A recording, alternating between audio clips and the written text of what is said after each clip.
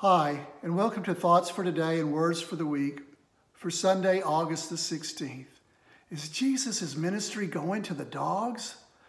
A superficial reading of the text, Matthew chapter 15, verses 21 through 28, would give you that impression. I consider this story a soul teaser.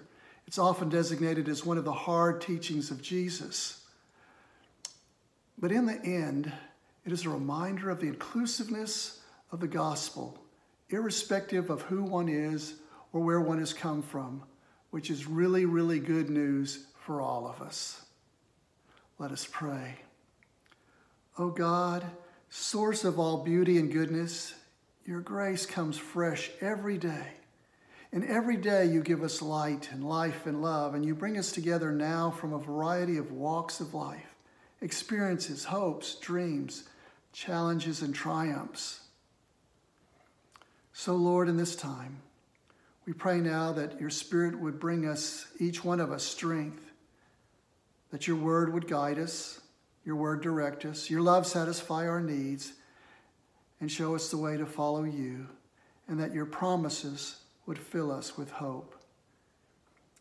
In the name of Jesus, our Lord, we pray. Amen. I would invite you to pause at this point and go grab your Bible, and that way you could follow along with the reading of Matthew chapter 15, verses 21 through 28. Matthew 15, 21 through 28. Jesus left that place and went away to the district of Tyre and Sidon. Just then a Canaanite woman from that region came out and started shouting, "Have mercy on me, Lord, Son of David, my daughter is tormented by a demon." But he did not answer her at all. And his disciples came and urged him, saying, "Send her away, for she keeps shouting after us." He answered, "I was only sent to the lost sheep of the house of Israel." But she came and knelt before him, saying, "Lord, help me." And he answered, "It is not fair to take the children's food and throw it to the dogs." She said, "Yes, Lord, yet even the dogs eat the crumbs that fall from their master's table."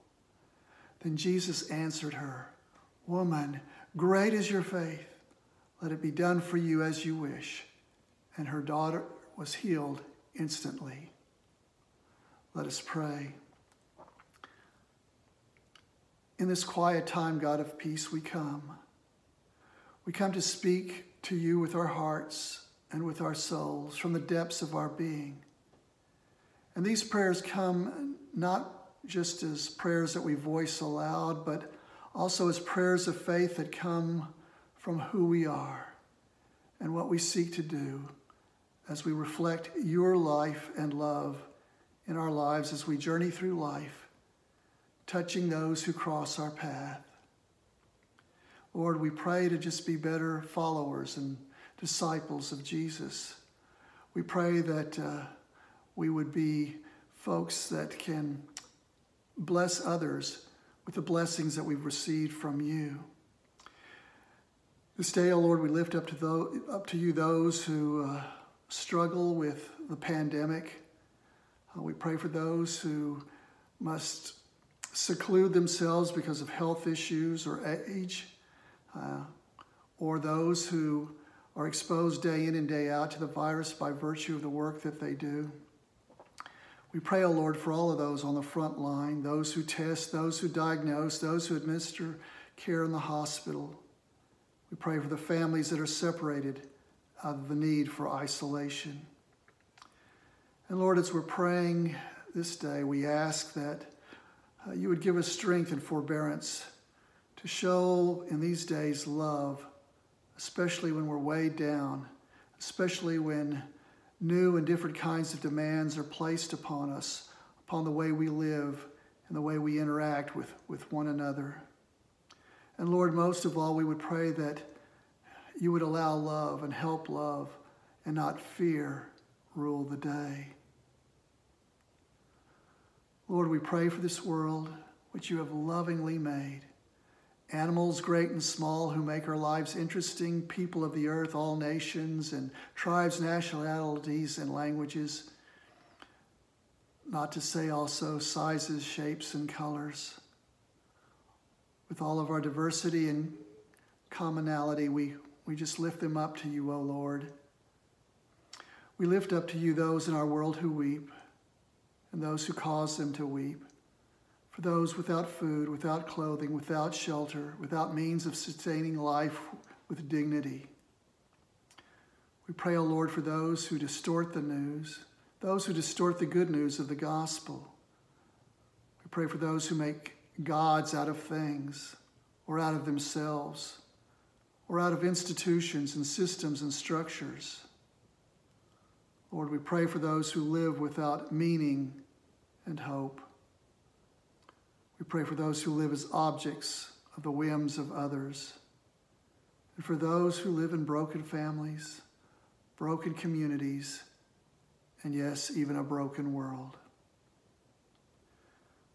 Tender and compassionate friend, give us the assurance that you are with us, wherever we are and whatever we're facing, but especially now in these moments, where we take time out deliberately in terms of quiet and rest in order to hear a word from you.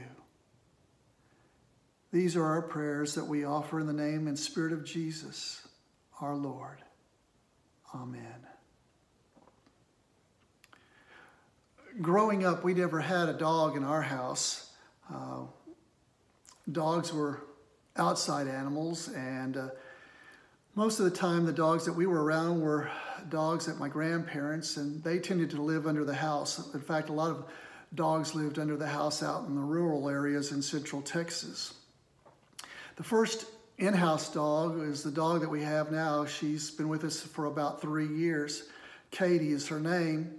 Katie was dumped at Brookdale Plaza.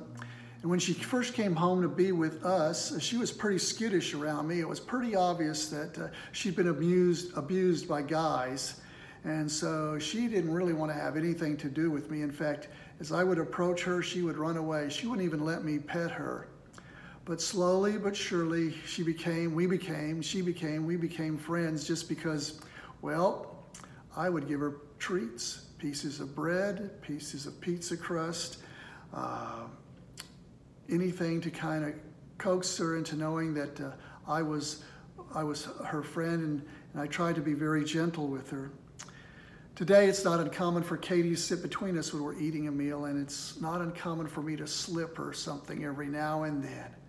And that's how we maintain our friendship. Puppy dogs and breadcrumbs is part of the storyline of today's scripture. Scholars, preachers, and many readers of this text scratch their heads because they're just bumfuzzled about this topic of Jesus talking to this lady in a way that seems to be derogatory. This passage has been a point of conversation all week long with a couple of other pastors. What are we to make of Jesus' initial response to this woman that seems so rude? What are we to make of the disciples who seem so cold? What are we to make of the early Matthean community of faith for which the story was initially preserved? Was something missing in their way of dealing with others? And what does it say to us, to you and to me today? As I've already mentioned, I think this story is really kind of like a soul teaser in that it grabs your attention, it pulls you in, it makes you think, meditate about it. All through the course of this week, I've spent time contemplating what does this text mean and how does it play out in my life and in the lives of folks that are around me, and as I share with you today.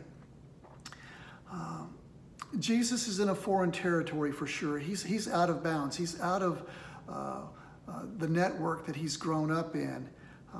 The Canaanites, the place where he's at, is territory that's been overtaken by the Israelites, and so they're not on exactly good terms. They haven't been for generations.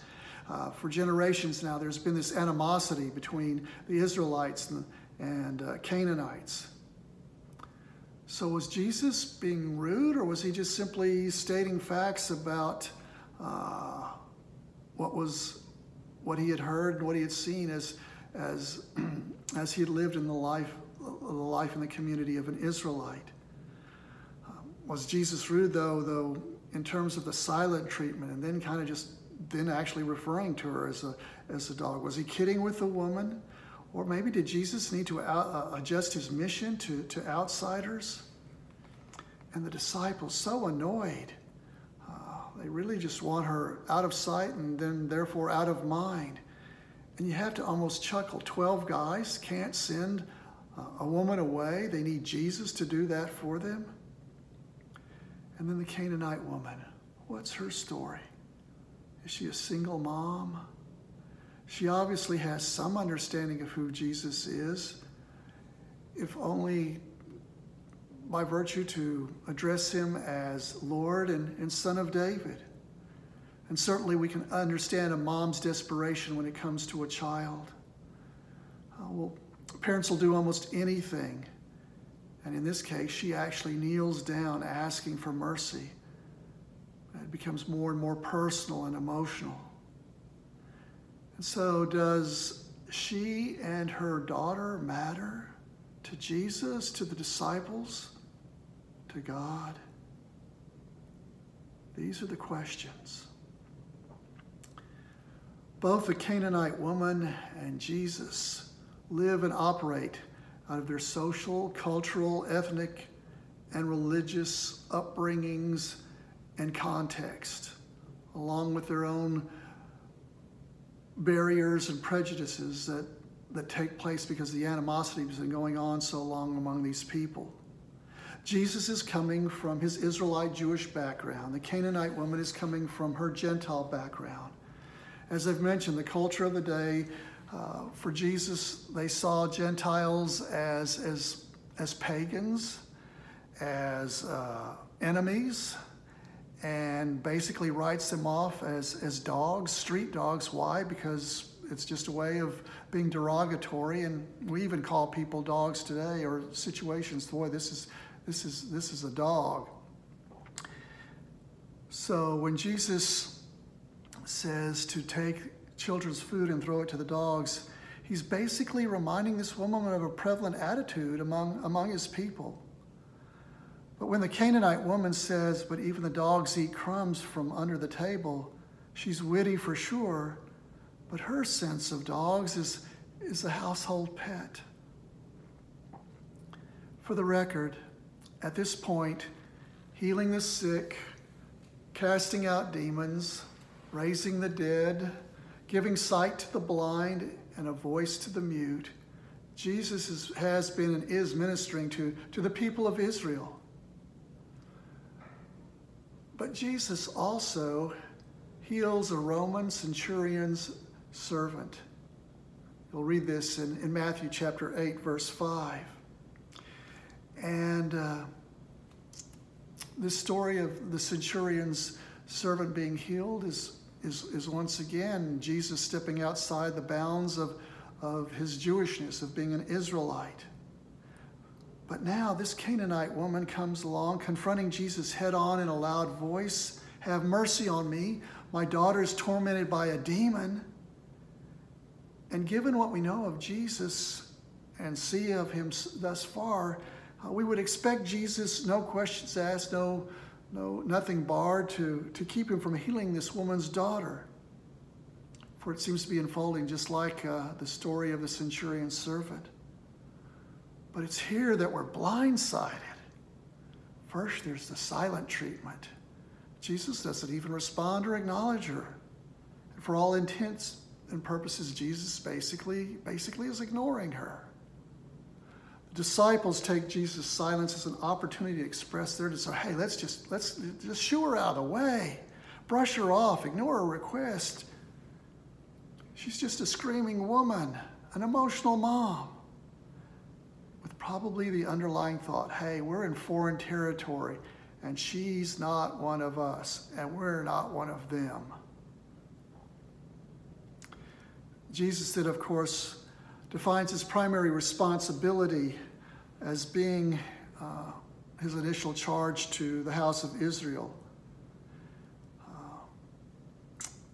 And it's then that the Canaanite woman who comes and kneels simply says, Lord, help me. And the conversation turns to puppy dogs and breadcrumbs. It's not fair to take children's food and throw it to the dogs.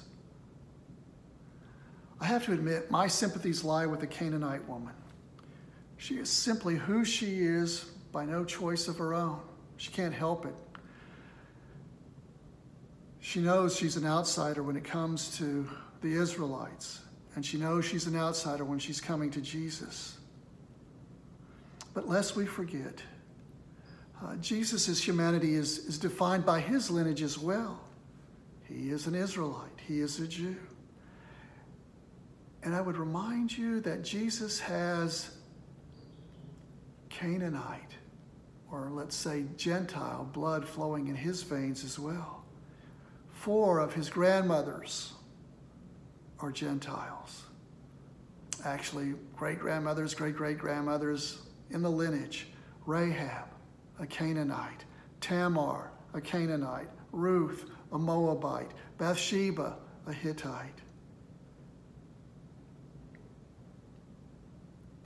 These are the ladies. These are the women. These are the grandmamas whose lives and blood flow through Jesus' lineage.